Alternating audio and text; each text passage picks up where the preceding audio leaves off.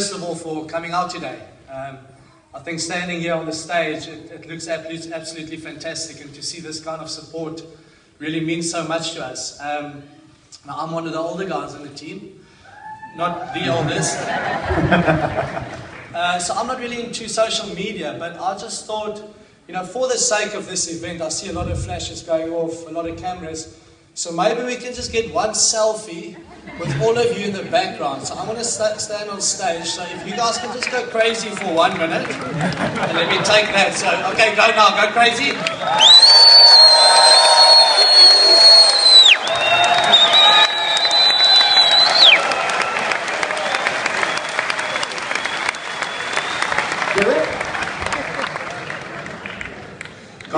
You know you're going to have to tag everybody on that photo. What's tag? I suppose you can go onto the SA Rugby handle and Brian Abana's Twitter and Instagram handle. You'll have it on there in no time. I think that's what you call it, handles and stuff.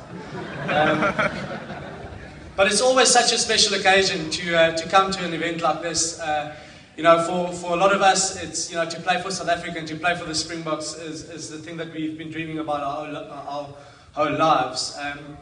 And I think we need to congratulate those guys that are making their debut at the World Cup and receiving their caps for the first time. So well done to all of them.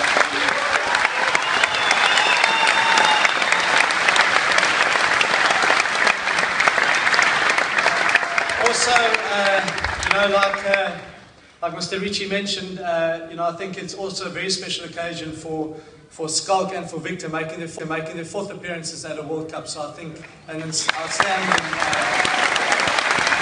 from them.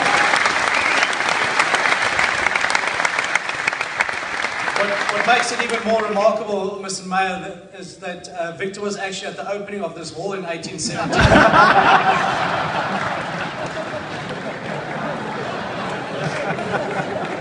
And he just said it's great to be back again. Going onto the internet, you know, it was mentioned today, Eastbourne, the sunniest place in the UK, with a staggering average of 34.6 hours of sunshine a week. It really is fantastic. It's a pity we missed out on one of those hours today. But again, I think a great venue, and what a turnout. You know, as we said, to play in the World Cup is such a special occasion. You know, and we as South Africans, we know the responsibility that goes with that.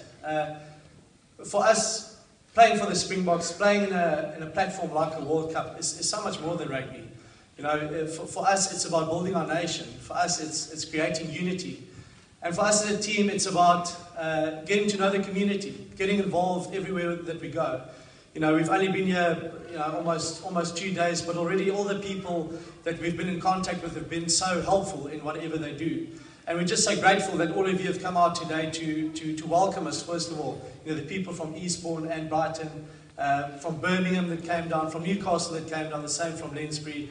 And hopefully we can make it another 3 weeks in London. But, you know, rugby is special. And our responsibility is to get involved with the community, get involved with, you know, everything that goes on in this World Cup, expand the brand of rugby throughout the world and make rugby a brand that is played all over the world, because that is definitely our responsibility, but also to enjoy every single step of the way.